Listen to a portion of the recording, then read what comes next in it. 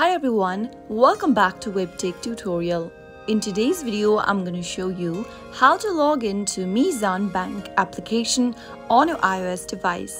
To log in and access your Meezan Bank mobile banking account, watch the video till the end. Don't forget to subscribe to our channel by hitting that subscribe button.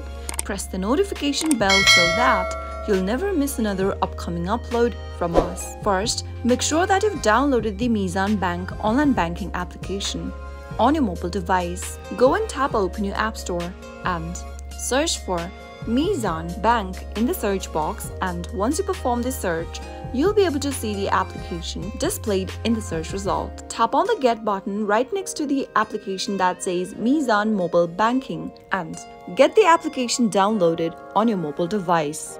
Meezan Bank is the first Islamic bank in Pakistan. Once the application is downloaded, tap on the Open button to open the app on your mobile device. Now, this will take you to the login area. You'll need to type in your username followed by your password. In the first text box, start off by typing your username associated with your online banking account. If you've forgotten your username, you can click on the Forgot Username link and follow through the instructions to look for your username. If you'd like the system to remember your username, check this little box right beneath your username text box and head over to the next field. But if you're using a public or a shared device at the moment, make sure to disable this button and then type in your password. If you don't remember your password as well, you can get help by clicking on the Forgot Password link and follow the instructions till the end to reset to a new password. After filling in the correct details, tap the Login button to access your Meezan